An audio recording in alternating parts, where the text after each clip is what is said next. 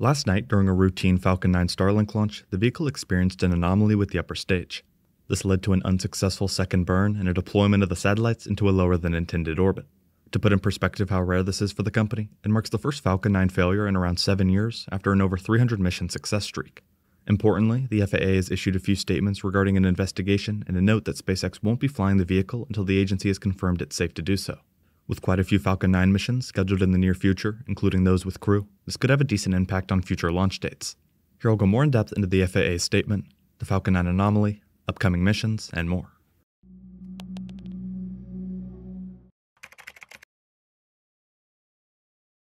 Last night on the 11th, SpaceX launched another Falcon 9 with 20 Starlink satellites on board. After liftoff, the vehicle cleared the tower, passed through max Q, and continued to stage separation without any issue. The booster even managed to return for a drone ship landing. As for the upper stage, the initial engine ignition looked good up until around 4 minutes into the mission. At T+4 minutes and 7 seconds in, if you focus on the thermal blanket just above the engine belt, you can see what looks like a pop. Over the next few minutes, more and more ice begins building up on the upper stage, far more than normal.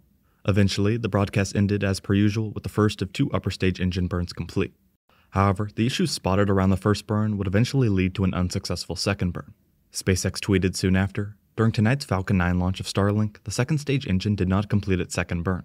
As a result, the Starlink satellites were deployed into a lower than intended orbit.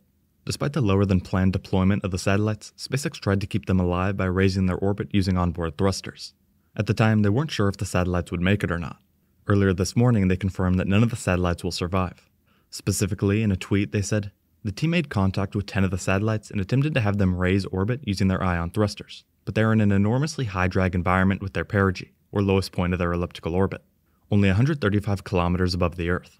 Each pass through perigee removes 5+ kilometers of altitude from the highest point in the satellite orbit. At this level of drag, our maximum available thrust is unlikely to be enough to successfully raise the satellites."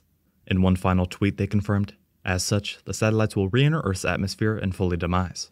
They do not pose a threat to other satellites in orbit or to public safety." In addition to comments from SpaceX, the FAA also released some statements on the matter. Here they mention that they are aware of the anomaly and have begun an investigation into the launch. In a statement, they said, "An investigation is designed to further enhance public safety, determine the root cause of the event, and identify corrective actions to avoid it from happening again." Importantly, related to future flights of Falcon 9, they said, "A return to flight is based on the FAA determining that any system, process, or procedure related to the mishap does not affect public safety." In addition, SpaceX may need to request and receive approval from the FAA to modify its license that incorporate any corrective actions and meet all other licensing requirements.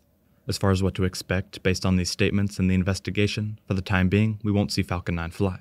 The big question, however, is how long will the investigation take? It's possible that the FAA confirms that there was no threat to public safety and allows SpaceX to continue launching while the investigation continues. On the other hand, the FAA and even SpaceX might want to hold off until they have at least a decent understanding of what went wrong. In terms of upcoming launches, there are a few, some more important than others. For example, launching more Starlink satellites is one thing, but just recently we learned that the Polaris Dawn mission is set to launch very soon. This will be a manned Dragon flight in EVA outside the spacecraft. Obviously, the company wants to make sure the upper stage is working perfectly for a mission like that. The launch didn't have a specific date, but the official statement was a launch no earlier than July 31st. Assuming the plan was to lift off right around then, that will almost definitely be delayed as teams investigate the issue. On that mission, besides the human aspect, they're planning to go to a very high altitude. In a statement, they say, "This Dragon mission will take advantage of Falcon 9 and Dragon's maximum performance, flying higher than any Dragon mission to date and endeavoring to reach the highest Earth orbit ever flown. Orbiting through portions of the Van Allen radiation belt, Polaris Dawn will conduct research with the aim of better understanding the effects of spaceflight and space radiation on human health." In other words, a well-working Falcon 9 booster and upper stage will be needed. Besides Polaris Dawn, the other mission this investigation could impact is the Crew 9 launch. SpaceX Crew 9 is planned to be the 9th crewed operational NASA commercial crew flight of a Crew Dragon spacecraft, and the 15th overall crewed orbital flight. The mission was planned to launch no earlier than August 2024.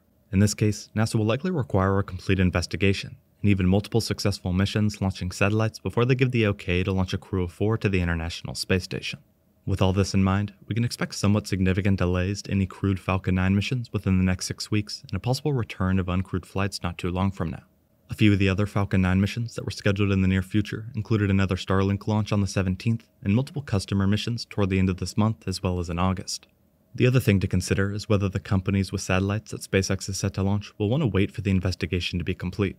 All of this points to more Starlink missions to build confidence and ensure the vehicle is operating as intended before going back toward normal launch operations. After yesterday's mission, SpaceX released an official statement on what happened. Here they said, Falcon 9's second stage performed its first burn nominally. However, a liquid oxygen leak developed on the second stage. After a planned relight of the upper stage engine to raise perigee, or the lowest point of orbit, the Merlin vacuum engine experienced an anomaly and was unable to complete its second burn.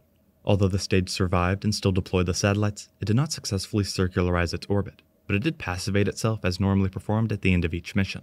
This left the satellites in an eccentric orbit with a very low perigee of 135 kilometers, which is less than half of the expected perigee. They finished by saying, "This event is a reminder of how technically challenging spaceflight is. To date, we've completed 364 successful Falcon launches, safely carrying astronauts, customer payloads, and thousands of Starlink satellites to orbit, making the Falcon family of rockets one of the most reliable in the world. SpaceX will perform a full investigation in coordination with the FAA, determine root cause, and make corrective actions to ensure the success of future missions.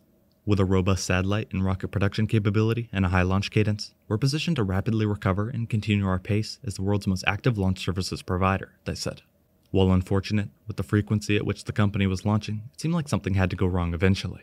Even still, their overall record and success rate are plenty impressive. Interestingly, regarding the launch, it wasn't the booster that had been reused multiple times with an issue, but instead the brand new upper stage. One of the big benefits of reusability is using and proving hardware is capable. While a few delays are expected due to the timing, we should get more information on them over the next few weeks. Of the missions, as partially mentioned prior, Polaris Dawn is very unique and they will definitely take their time. During that mission, at approximately 700 kilometers above the Earth, the crew will attempt the first ever commercial extravehicular activity, or EVA, with SpaceX-designed extravehicular activity spacesuits, upgraded from the current intravehicular suit. Evolved from the IVA suit, the EVA suit provides greater mobility, a state-of-the-art helmet heads-up display and camera, new thermal management textiles, and materials borrowed from Falcon's inner stage and Dragon's trunk. All of these enhancements to the EVA suit are part of a scalable design, allowing teams to produce and scale to different body types as SpaceX seeks to create greater accessibility to space for all of humanity. The development of this suit and the execution of the spacewalk will be important steps toward a scalable design for spacesuits on future long-duration missions as life becomes multiplanetary, they said. If all that wasn't enough, while in orbit, the crew also plans to conduct scientific research designed to advance both human health on Earth and our understanding of human health during future long-duration spaceflights. SpaceX just experienced the first Falcon 9 mission failure in quite a few years after an upper-stage liquid oxygen leak. The FAA released a statement confirming that for the time being the Falcon 9 will not launch as they investigate the issue. This will likely delay the upcoming crewed Falcon 9 missions and maybe other launches as well. We will have to wait and see how it progresses and the impact it has on the space industry. Thank you very much for watching.